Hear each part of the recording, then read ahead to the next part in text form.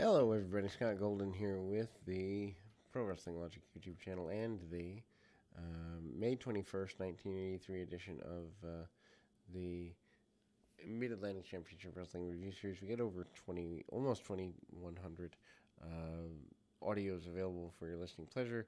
This is a highlight film from the six-man package or six-man match at a local arena to open the show. Gary Hart, Great Kabuki, and Magic Dragon versus Jimmy Valiant, Bugsy McGraw, and Rufus Jones. Basically, the match boils down, and it's just a couple of minutes, but boils down to a basic brawl with the babyfaces getting a victory. Then we see Jones coming in with Bugsy McGraw. They basically are supportive of each other and the need to get rid of Gary Hart and Kabuki.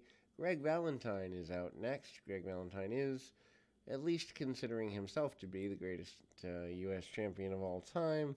Don't know that there are other people who agree. Greg Valentine against Ken Hall, I don't know.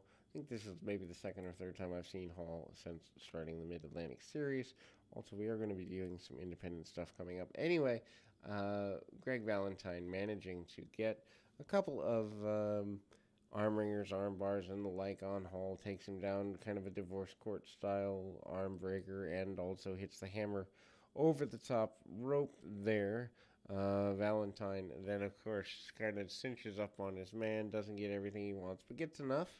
And Greg Valentine also manages to get everything going in his general direction and gets the hammer and the figure four. And basically, he says he'll never see Piper again. The idea that Piper would return annoys him. We go to Piper's house. Piper is sitting on his couch in kind of an easy chair next to his wife and maybe, I believe, daughter. And ultimately, Valentine says that because of the damage to Piper, that Piper can't provide for his family any longer, and that Valentine is the greatest U.S. champion of all time.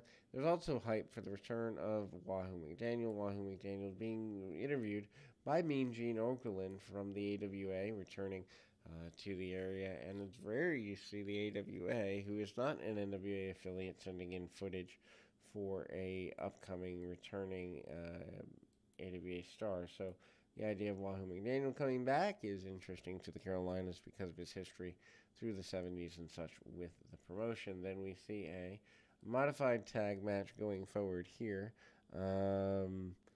We see One Man Gang and Rick McCord versus, or One Man Gang and Gene Kiniski versus Vinny Valentino and Rene Goulet. Goulet comes in and doesn't do a heck of a lot, kind of cinches up on his man. Gang is obviously One Man Gang, still continuing to be a pretty big deal. Gang and Kiniski, both members of the House of Humperdinck, with Kiniski being the most recent member of the group. A little bit of brawling attempted. McCord bounces around. Of course, McCord later becomes Austin Idol in the weeks and months to come. Idol manages a couple of drop kicks under the chin, and the team of Gang and Kiniski gets the victory. Within a matter of a couple of weeks, they're tag team champions, which is a pretty major deal. House of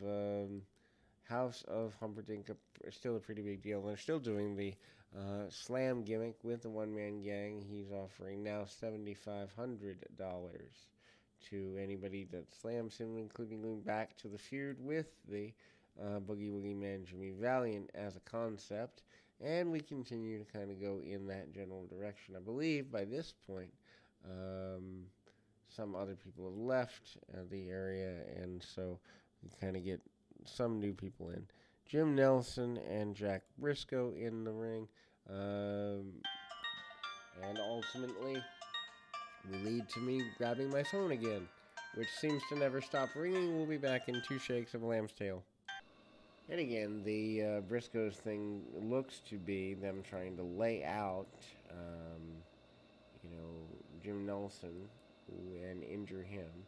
There is a Briscoes level promo, Jack Briscoe primarily, talking about how they believe that they are going to be the tag team champions. They really want to be the Mid-Atlantic tag team champions, and Briscoe wasn't, Jim Nelson wasn't going to continue to be a guy who is in a strong position there anyway. The laying out of Jim Nelson, pretty big deal, and again, the heel aspects to it, also a big deal. Jimmy Valiant gets bunked into the announcer's table there. Then we go to a promo with the Great Kabuki and Magic Dragon. Basically, Gary Hart says that no one is giving them a fair shot. We also see Kabuki practicing martial arts in the middle of the jungle, so to speak. And Hart talks about his stable not being given a fair shot. Dick Slater, speaking of feeling he's been unfairly categorized, has been run out of Mid Atlantic, been fined, been suspended. He finds all of this unfair. He says that the people that are doing this to him should have to pay some level of consequence. Then we go to Joe Ledoux against his momentary opponent, which is Rick Connor. Rick Connor, relative newcomer to the enhancement talent ranks. I think he's been here a time or two before, but not very commonly. And Ledoux manages to punch kick his way. Connor tries, basic maneuvers and doesn't really get too far. Go behind hammerlocks, punches, and kicks from Ledoux. Ledoux still managing to kind of be in the House of Humperdinck, run. His TV matches aren't exactly the best, and he manages to hit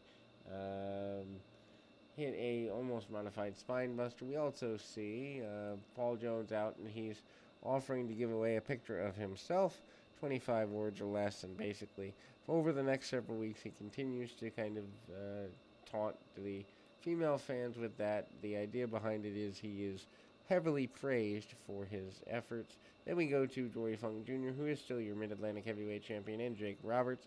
Interesting tag team, Funk and Roberts against Keith Larson and Masafuchi. Decent enough match. Roberts stays on, and he stays in with Larson. They do hammerlock switches and all of that. Dory Funk Jr. comes in, manages to get a couple uppercuts in. Fucci and Funk hit some stuff, and then we see ultimately that Roberts manages to hit a couple of forearms. Larson and Funk comes back in. Larson, a better than average enhancement talent, who I honestly think gets a little undersold there. Funk rolls his man through.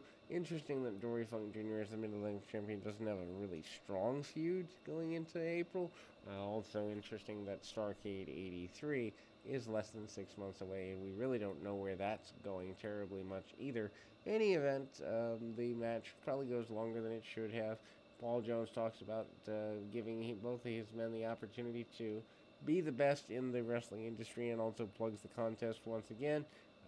He says that they're basically like a family, and that his men are allowed to focus on professional wrestling more so than the average person is at this time.